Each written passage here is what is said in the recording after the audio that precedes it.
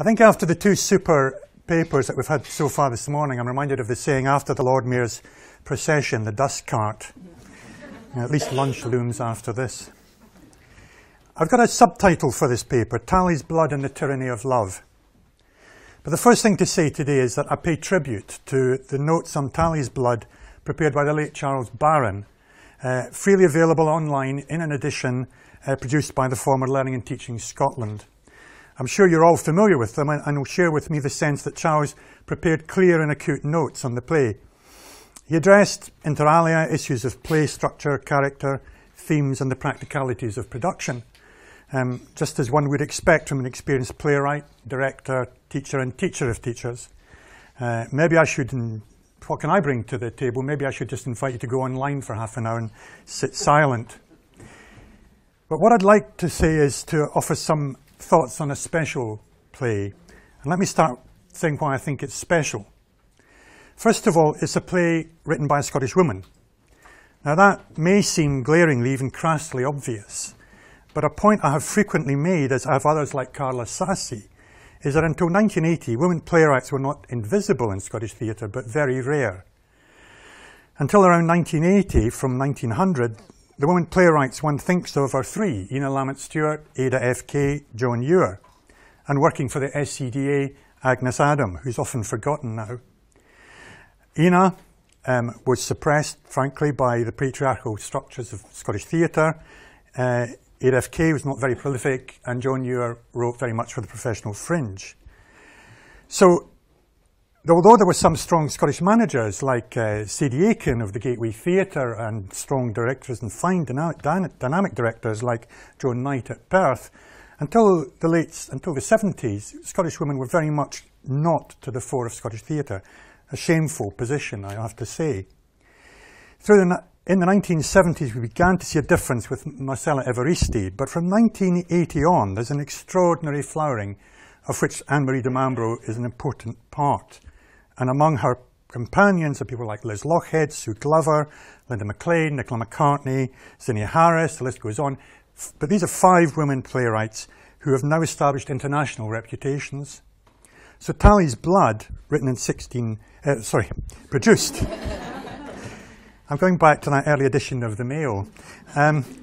Tally's Blood, produced in 1990, represents a significant element in a new wave of playwriting in Scottish theatre that celebrates the diversity of identity and the power of women writers. Secondly, it's special in that while it's not the first to address issues of New Scots, Unity Theatre's production of Robert Mitchell's The Gorbals story, for example, includes an immigrant travelling salesman. But by and large, such earlier plays tend to represent such characters, if not as exotic, certainly as somehow outside the society, as outside characters. What Tally's Blood achieves is to take for granted, as it should, the new Scottishness, almost before we use the term, of the Italians who came to make their lives in Scotland throughout the 19th and 20th centuries, often, as in this play, in the food industry. Thirdly, the play is for me a special achievement as an example of fine playwriting. And in the rest of this paper, I, as much as a fellow playwright as in the role of a scholar, try to explain why I have this reaction, seeing this as a special achievement. The play examines the experience of Italian Scots over a 20-year period, and excuse me reading from the text rather badly in front of so many expert teachers, but I'm going to try a close reading. The play examines the experience of Italian Scots over a 20-year period spanning the Second World War. And it does so, as Ann Marie Di Mambro herself explains in her introduction to the text, in a way that recognises that whatever pressure of prejudice there may be found in the host community, there's also prejudice to be found among the New Scots against the host community. What is more, and importantly, the play problematises the concept of what it is to be a Scot, and so what it means to talk, if one can, in simple terms of a host community. In Act 1, Scene 13, we see the young characters Lucia and Hughie parody a school class, or perhaps this is not parody. Perhaps this is a painful reminder to us of how in the period the intolerance and prejudices they present might exist among teachers as they dealt with their pupils. Notice how Di Mambro has the Scottish Hughie play here an Italian Scot Franco. he has become in some sense an incomer, while Lucia, the girl born in Italy, is the Scottish teacher. After putting Hughie through a series of mental arithmetic questions until he falters, Lucia says, "Too long. I can't spend all day with one child. I've got these other little children to see to as well, you know, little Scottish boys and girls. I think they deserve some of the teacher's time too. You should have done these sums last night, Franco. Why didn't you?" She goes on to taunt him with his way of life in a dialogue which includes the following. "Sure you weren't too busy serving the shop. It's not Franco's fault he lives in a shop. Oh, so there's 12 of you living there. My, oh my, not all in the same bed, I hope. Now stop laughing, boys and girls, it's not funny. I don't know what you're doing in this class in the first place. A little ruffian like you, a sleeked little, greasy little, smelly little." Di Mambro conveys the prejudice shown towards some New Scots by mediating it through a child's game of teacher and pupil. But in that game, we may be reminded of the distinguished artist Richard de Marco saying that he remembers having stones thrown him as a child in Edinburgh by other children just because he was Italian. Tally's blood. But Di Mambro is not engaged in some simple blame game. She's clear that the fraught relationship is bilateral, and indeed multilateral. Very early in Act 1, Scene 4, she has Rosanella, the heroine, if that's the word, say, "What's it, the war, coming on, to do with us? We just live here. It's not even our country."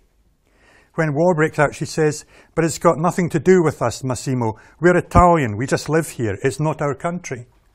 Later, when Italy has come into the war, Massimo says that may have implications for them. She says, "We just live here. We're just ordinary working people."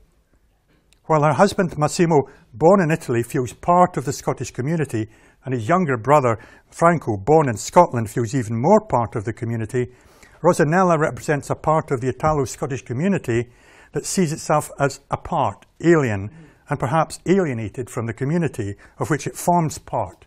Apart, but apart. Indeed, even Italian identity of the kind Rosanella sees as, for her, clearly determined, is complex in this play. At the end of Act 1, Scene 2, set in 1939, when Franco and Massimo, the brothers, are celebrating their Italian community, they sing a song that begins Giovinezza, Giovinezza, Primavera di Bellezza, Youth, Youth, Spring of Beauty. This is the chorus of a song that was, between the wars, an unofficial Italian national anthem. It became that because it was the marching song of the fascists under Mussolini, whom the verses of the song praise. In this song is reflected the division between the power of Il Duce and the king, between the hierarchy of the party and the supposed constitutional settlement expressed in the national anthem, which this song, for some, replaced. So imbued is this song with its fascist meaning that it's still banned in Italy now. Yet it seems clear that neither Franco nor Massimo are fascists. Franco goes on to die fighting against the Axis powers. Community identity is complicated. That complication is increased when families and individuals seek to settle in new communities. Some assimilate, some don't, some do, but succumb from time to time to nostalgia.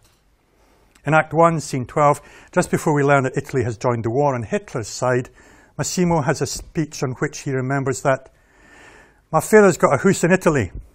There's no hot water, no cludgy, no lights, no gas. You have to walk 2 miles for water and cook in a big black pot on the fire. If you want a keech, you have to go outside.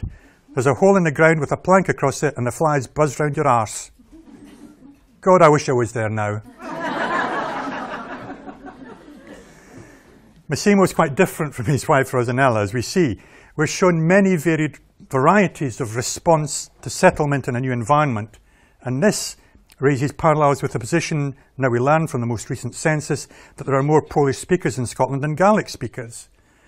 And of course, Massimo's Scottish English has him using many Scots words as he naturally uses keech here. Throughout the play, Di Mambro uses language to remind us of the assimilation process.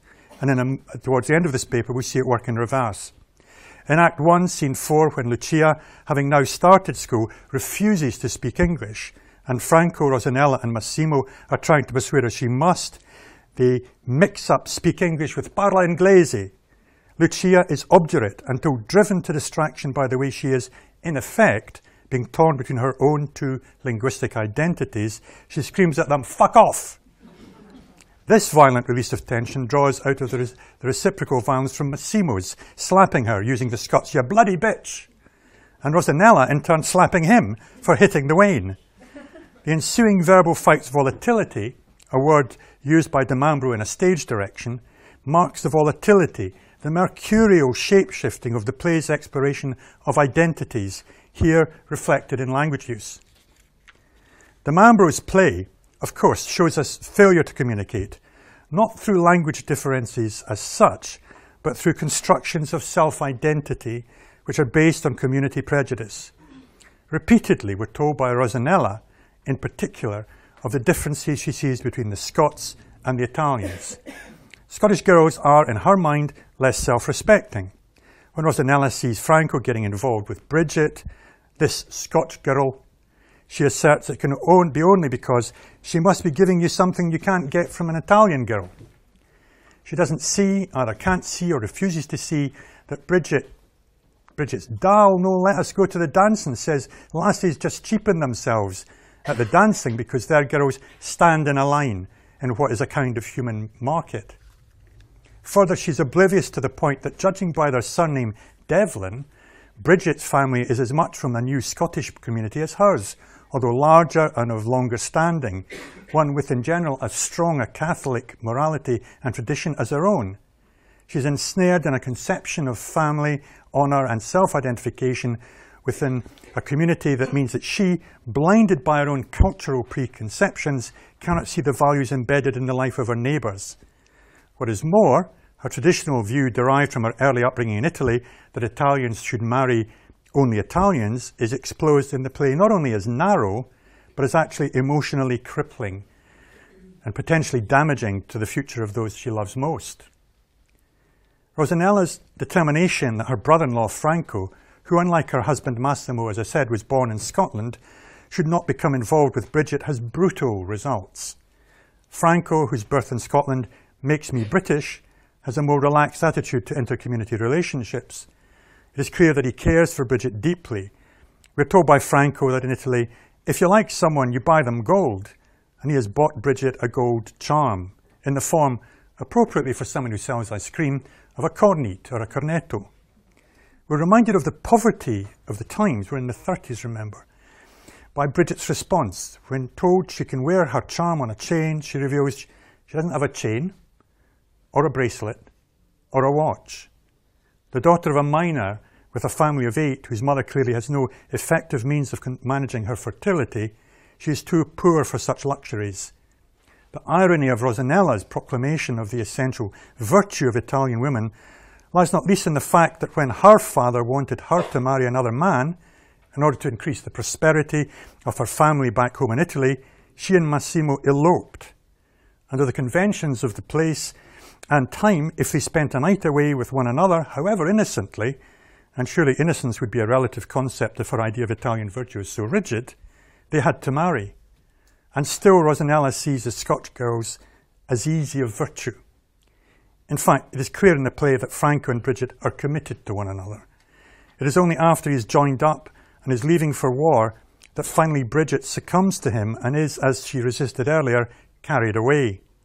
In scene 9 in the Ginger store, where so much of the play has taken place, we see them in a post-coital embrace, during which Franco asks whether she regrets what she has done.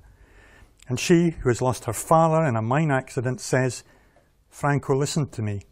My mammy saw my dad off to his work one morning, never saw him alive again.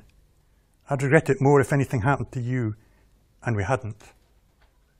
Di Mambro deals with difficult issues of moral choice, the need of the young to grasp the moment, exacerbated, no doubt, by the fact of war and possible imminence of death.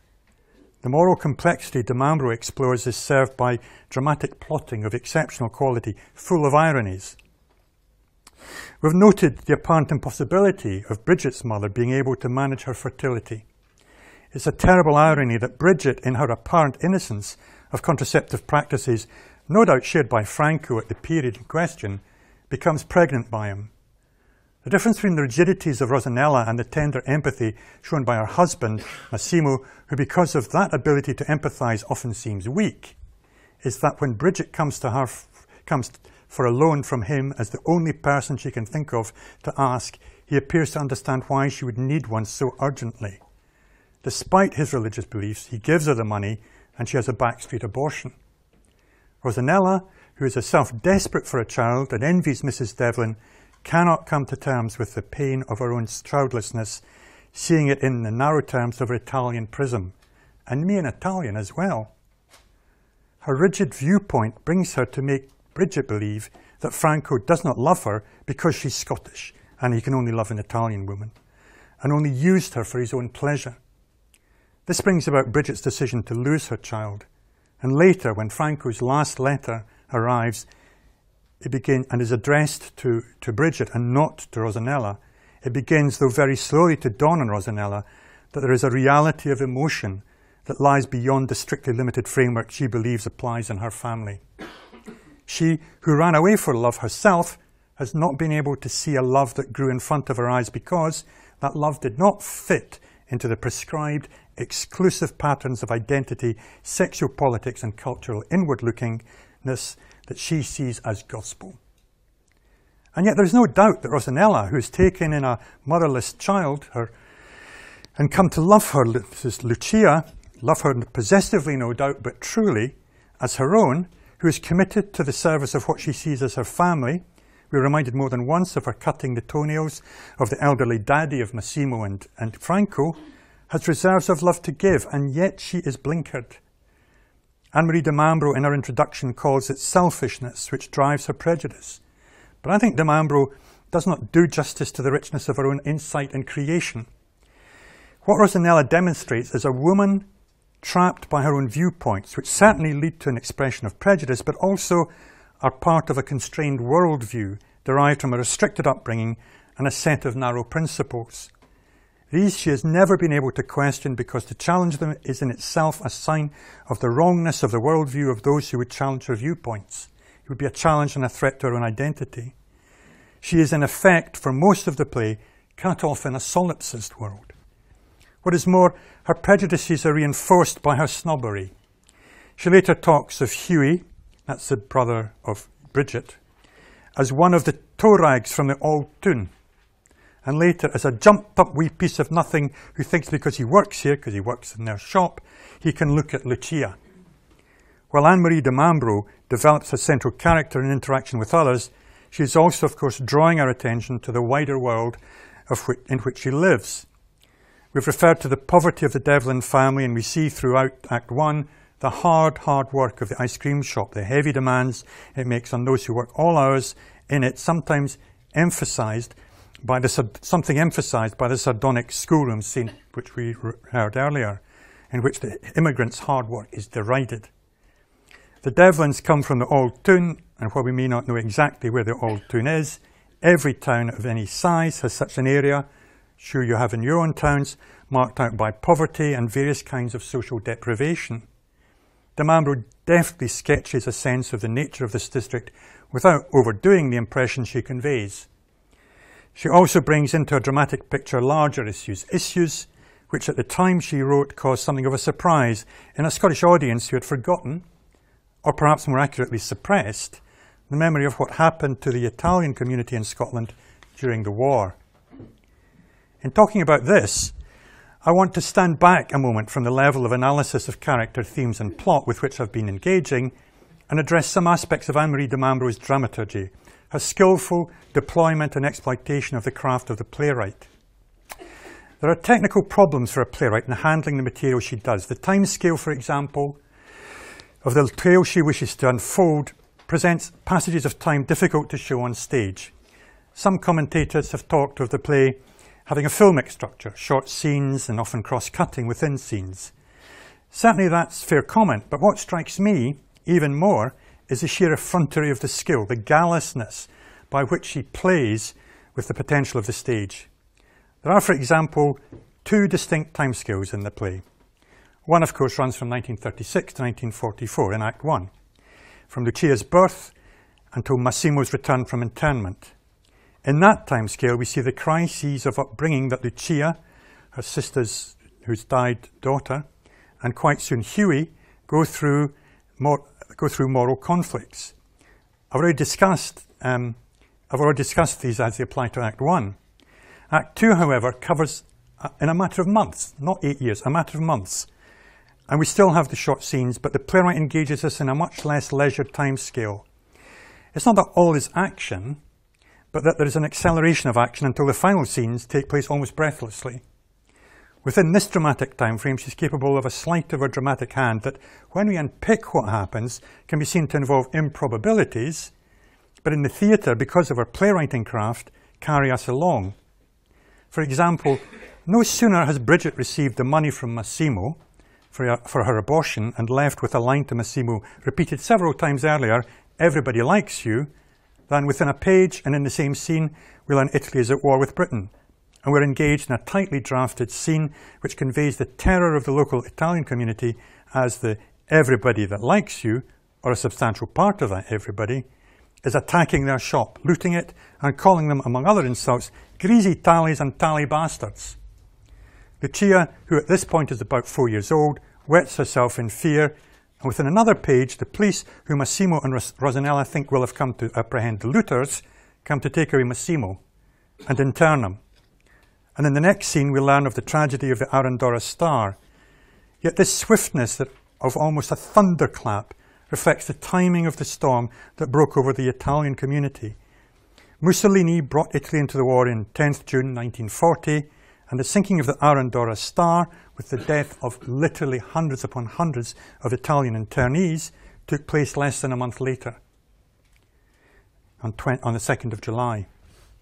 A dramatic narrative that has been moving on the level of family drama, darkened somewhat by the threat and then the reality of war, suddenly reflects an agony felt as a national disaster, one which for many years after the war was hidden because the internment of Italian Scots was soon seen as shameful, shame made worse by the tragedy of the sinking of the Arandora Star.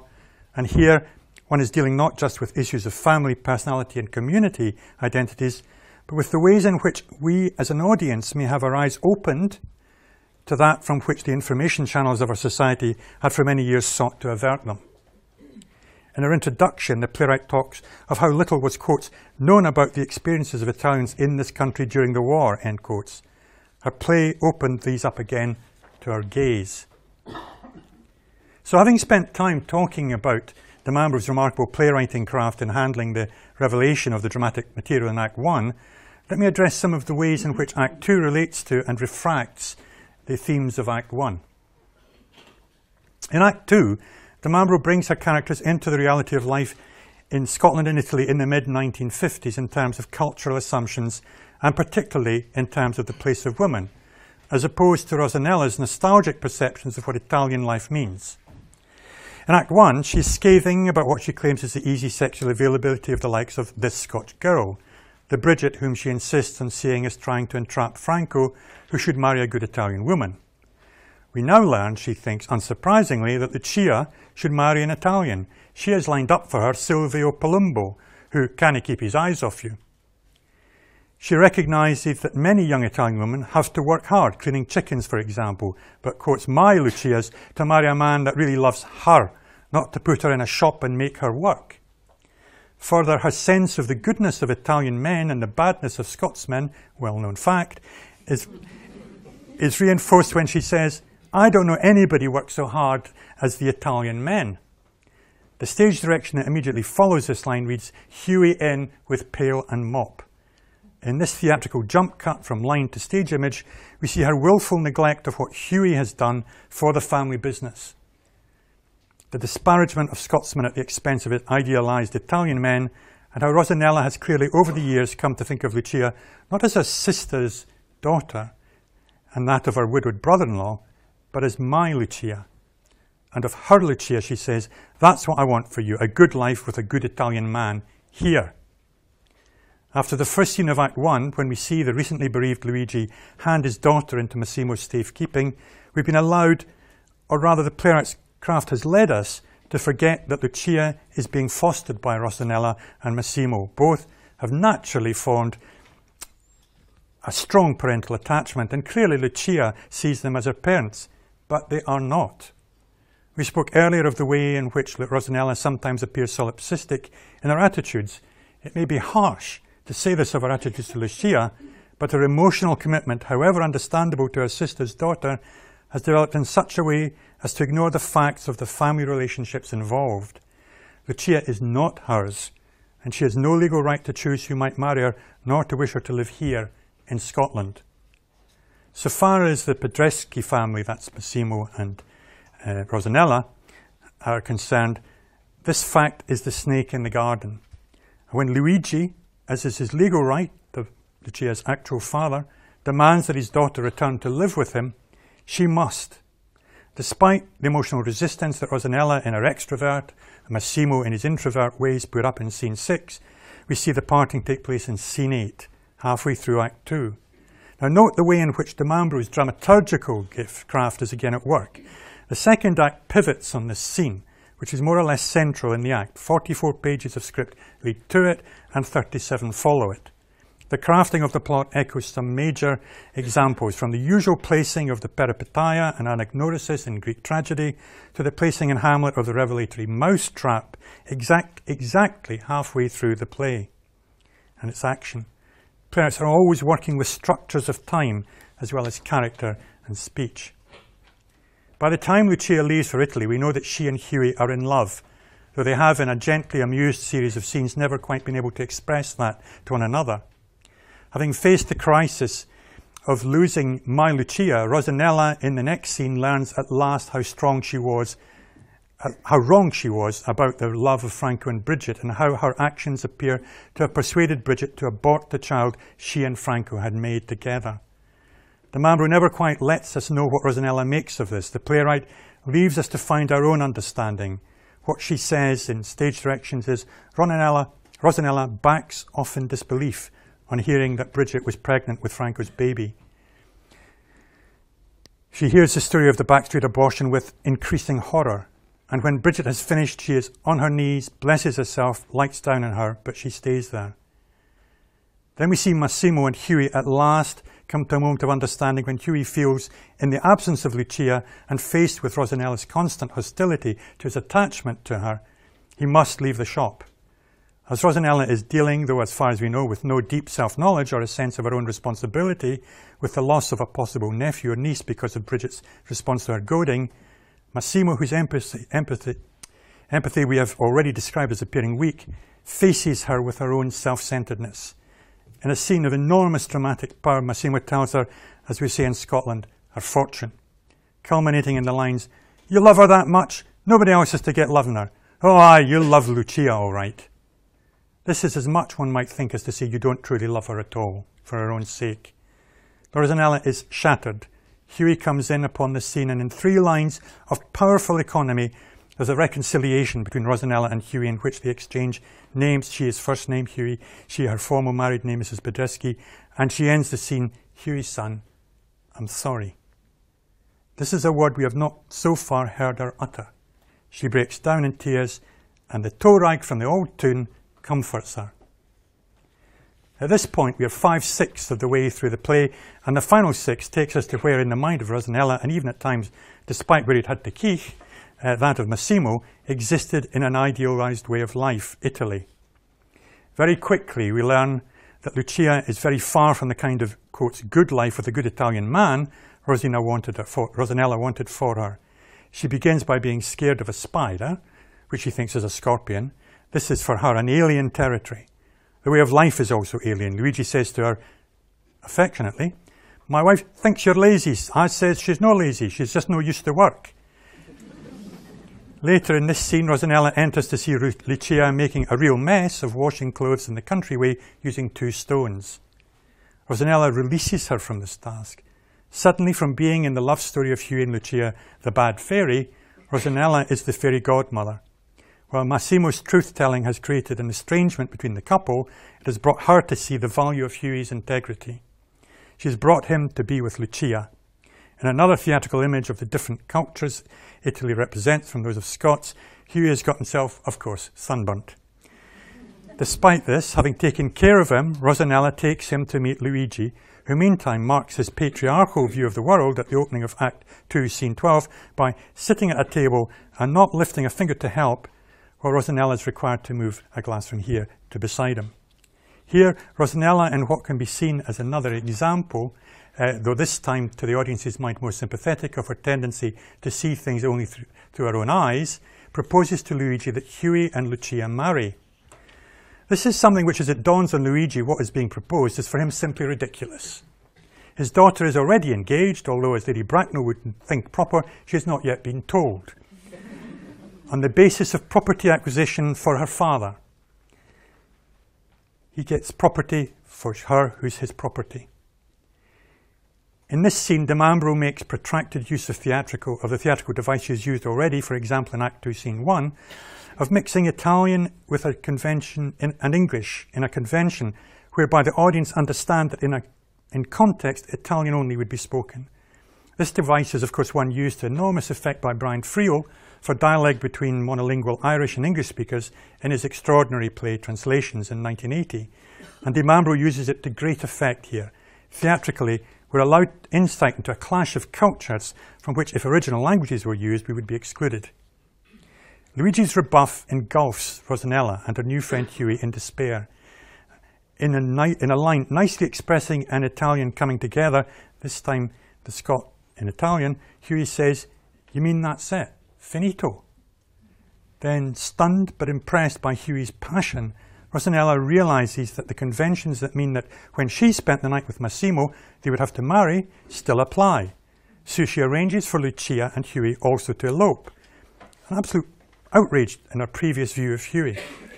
The final scene of the play comprises this elopement, one in which Rosanella, as in her own life, outrages the value she had spent much of the earlier part of the play praising at the expense of the cultural values of, as she saw them, of her new home, Scotland. This scene marks another dimension of Di Mambro's stagecraft I have not had time to address, her ability to deliver her serious themes when appropriate with comedy, and it's a very funny play at times, from time to time.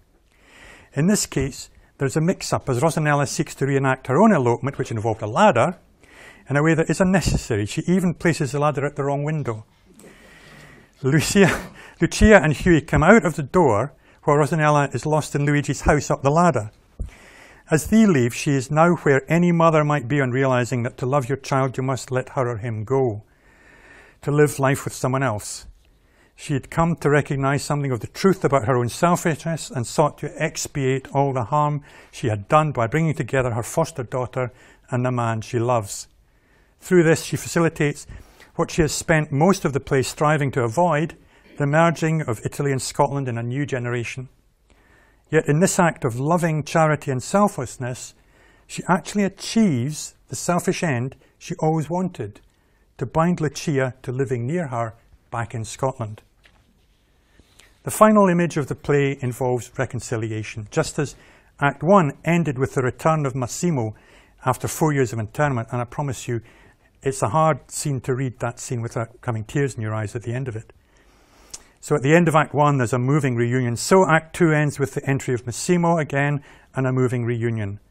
When Massimo returns to their hometown, he finds her at an upper window of the kind he and she eloped from all those years ago. The play ends with her descending the ladder into his arms and their reconciliation as fiesta fireworks explode.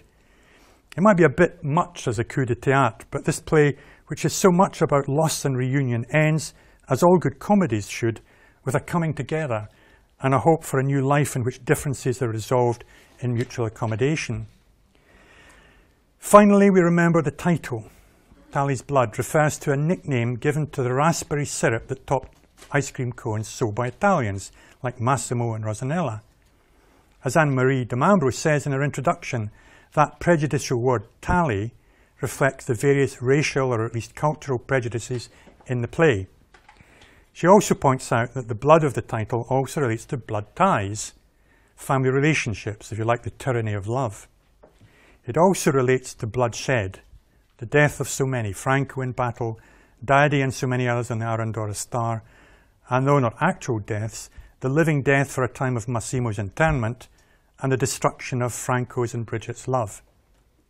Yet in the end, the play is about renouncing old ties as one enters new relationships, which become one's own. The fact an Italo-Scot playwright and a woman could use this term as a title marks a process of reconciliation, not just of the characters in the play, but an integration into a new social reality, one of hybridity and hope for the future.